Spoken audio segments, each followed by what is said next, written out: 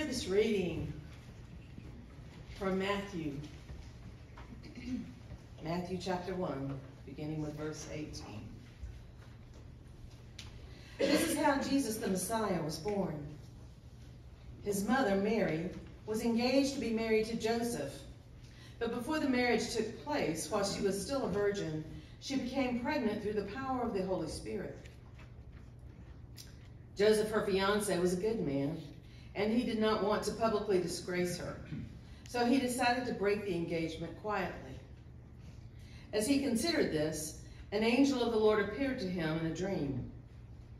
"Joseph, son of David," the angel said, "do not be afraid to take Mary as your wife, for the child conceived within her is by the Holy Spirit. And she will have a son, and you are to name him Jesus, for he will save the people from their sins." All of this occurred to fulfill the Lord's message through this prophet. "Look, the virgin shall conceive a child, and she will give birth to a son, and they will call him Emmanuel, which means God is with us." When Joseph woke up, he did as the angel of the Lord commanded, and he took Mary as his wife. But he did not have sexual relations with her until after the son was born. And Joseph named him Jesus. These are God's words for God's people. Thanks be to God. Gracious God, may the words of my mouth and the meditations of our hearts be acceptable in your sight. O Jesus, our Lord and our Redeemer. Amen. You know, the birth of Jesus is one of wonder and of sacrifice and of faithfulness. We don't teach it that way. We teach the wonder part, don't we? Oh, it's amazing. She had a baby by the Holy Spirit. But we really don't talk about the extreme faithfulness that was needed and the sacrifice of both Joseph and Mary. I mean, we know the Savior is important to us. I mean, it's through Jesus Christ that we have our salvation. It's important to think deeper than the wonder of a Hallmark movie and a glittery Christmas card as to what does the birth of Emmanuel mean? What does it mean for the lives of all those who are affected? You know, I'm one of those people, if you've ever been in my house, I collect something. Y'all know what it is? Nativity scenes. Over half of these are mine up here. I got a lot of Josephs. Now, I am not requesting any more, just so you know. But each one has a special meaning for me. It reminds me of a place or a person or a trip that I took. So they all have special meaning. And I've got them in every shape, size, and nationality. I love it because it's the way that we understand God within our culture. But here's the thing, that's my little phrase, here's the thing. We truly have no clue what it was for Mary and Joseph in their culture. I mean, we're used to unwed mothers. We have friends maybe that are having children through different means. But in biblical times, and even today in the Middle East, it is a significant shame for a woman to be pregnant and not be in a marriage. And some of the same things that Joseph had available to him are available to family members today. You see, shame is a very real thing in the Middle East, very real. And when Mary, who is betrothed, which means engaged or whatever, however we want to take that word, when she is betrothed to Joseph, it means that she is set apart for him. And one day he will bring her into his home and they will be a family. And there are people who think Joseph was older. They think he was, about Mary's age. I don't think that one's true. But they believe that Joseph was probably an older person. Maybe he'd even had children from a previous marriage. The truth is we don't know. But we do know one thing about Joseph. He was a man who was faithful. And the Matthew text is the only text that even talks about Joseph and about his role in our Christmas story. In Joseph's time, a young woman who was pregnant and unmarried brought shame and disgrace upon her family. And in Mary's case, if it had gotten out that she was pregnant, it would have also brought shame and disgrace upon Joseph's family as well. Now, Joseph had several options available to him to resolve the issue. It would have been perfectly legal for him to have had Mary stoned to death. Boom. Now, it might have been distasteful to think about it, but he had every right, and had he chosen that, made that choice, he would never have been prosecuted legally. That's how important honor is in families in the Middle East. Now, he wanted to try and do something a little less dramatic. And so he made up his mind what he's going to do is he's just going to come up with some reason why to call off the engagement. He knew that she already stood to deal with the shame of being pregnant, and somehow they had to deal with that. But he was just trying to extract himself to bring as little attention as possible.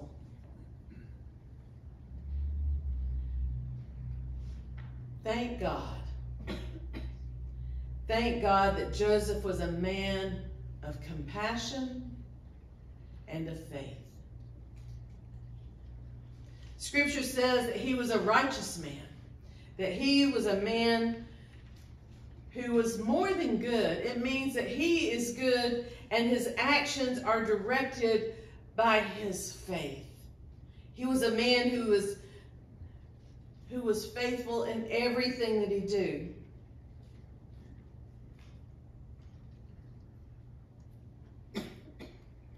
And then he had a dream. He found out that Mary was pregnant. And then he had a dream. And the angel came to him and said, "It's okay. It's absolutely okay. Things are not exactly what you expected, how you expected them to play out, Joseph." And then the angel challenged Joseph to make a decision that would change all of eternity. Listen to this again. This is verse 20 through 23. "Joseph, son of David, do not be afraid to take Mary for your wife, because a child within her was conceived by the Holy Spirit. And she will have a son, and you are to name him Jesus, for he will save his people from their sins."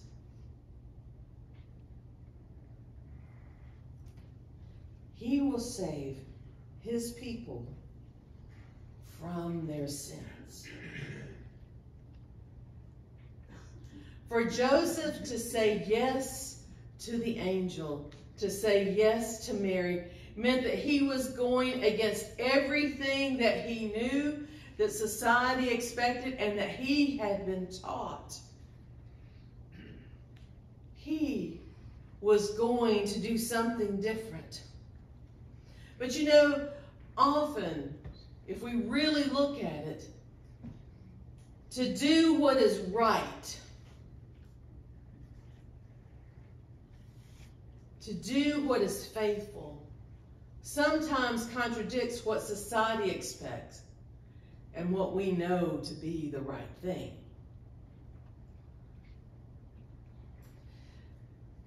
That was a difficult thing for Joseph. But it's also a difficult thing for us as well. There are things that are going on around us and we know they're not right. But to step up and to step out and to be a voice, it's difficult and it's frightening, and it puts us out there to be seen by others. And how do we feel about that? And Joseph, in violating convention and accepting Mary to be his wife, he wasn't doing that for himself. He was doing it because he believed so deeply in what the angel told him and how the prophecy was coming true through them, that he knew that it was what he was convicted and should do. He remained faithful to Mary because God, as God often does, intervenes in unexpected ways. Joseph, I know this isn't quite what you expected, how you thought your life was going to be lived out, but it's going to be okay. Joseph has to trust strange news. He has that this child is not a child from a rape or from illicit romantic affair, that this child came from the Holy Spirit.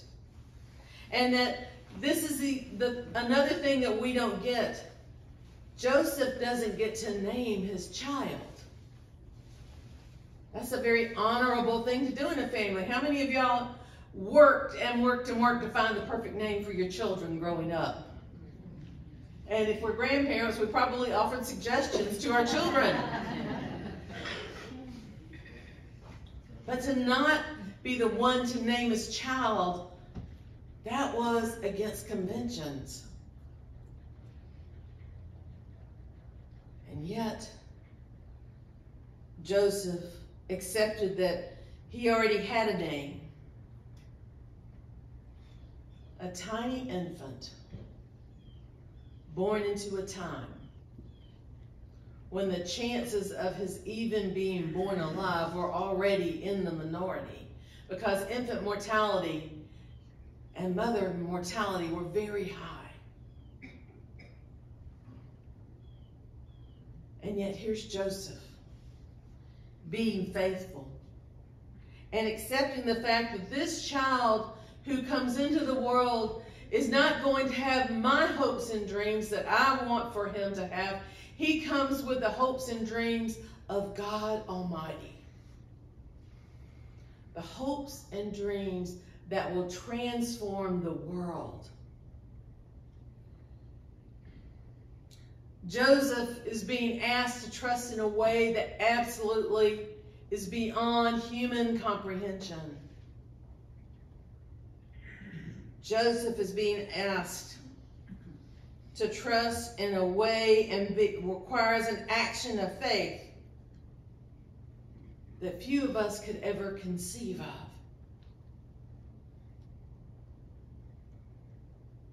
What about us? Where and how is God calling us into different places to make decisions and responsibilities that maybe they just seem too massive to accept, too incredible for us to ever be able to do, too hard for us to step forward with?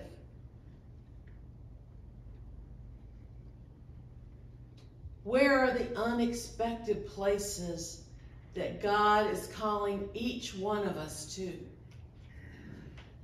Where are those places?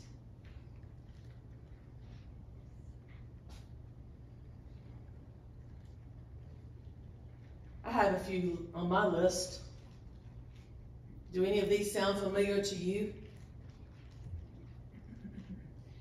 Maybe we're called to keep on praying for that rebellious child who just can't seem to get their life together. Maybe it's to pray for that spouse who's struggling with their faith, and praying to be open and available to them. Maybe you're being called, or maybe you need to pray for the courage to step out in a way that seems much too big for you.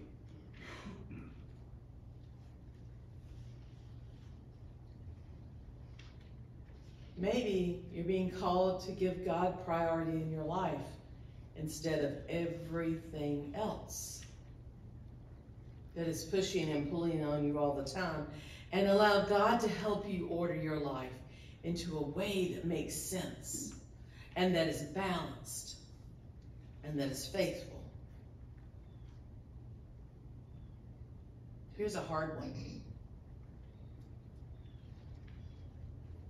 Maybe what God is calling us to do is to accept that some things cannot be changed,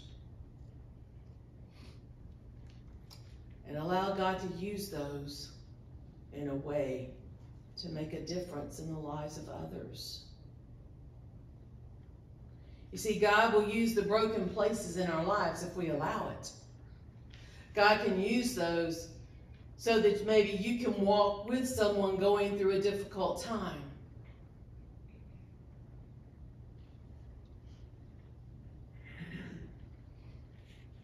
Over time, I've learned a few things. I'm getting old. I've got lots of gray hair. I earned most of it. I've also witnessed this. We are the ones who limit God. We are the ones who say, oh Lord, no, I can't do that. That's too hard. I don't want to do that. I don't like it. And when we limit God, we are limiting the possibility of what can be when we are in partnership with God. Now, I know that it sounds all rosy and fairy tale, doesn't it? We're going to pray to Jesus and everything's going to be okay. The truth is, then it gets interesting. When we say, okay, God, I don't know how to deal with this situation. I don't know how to deal with this person. I don't know how to forgive. I don't know how to move forward. I don't know how to order my life in a way that honors you. But when we ask God to intervene, then we can embrace what it means to truly live and to live free of the shackles of society around us, to live free of other people's opinions, and to live in the light and the glory of God. I did not say it would be easy, but it will be free. You will have a freedom in your life like you've never felt before. And when you're going through some of the most difficult times in your life, you will find that that God sustains you in ways that you never dreamed possible.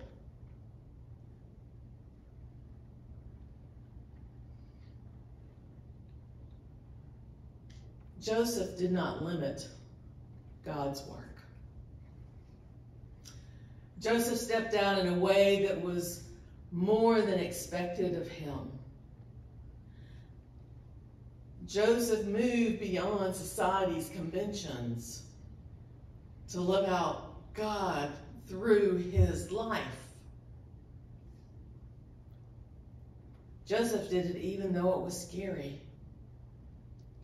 Even though it might make others think that he was foolish. Joseph stepped out. And because of Joseph's faithfulness, unto us a son was given. Unto us a child was born, and his name was Emmanuel. Lord, I ask that you give us each courage, that you give us the ability to say yes instead of no, that you grow us, Lord, into the people you would have us be so we can live fully for you. Transform our lives, our hearts, and our minds so that everywhere we go, we may be your witness to the world. God among us. Amen.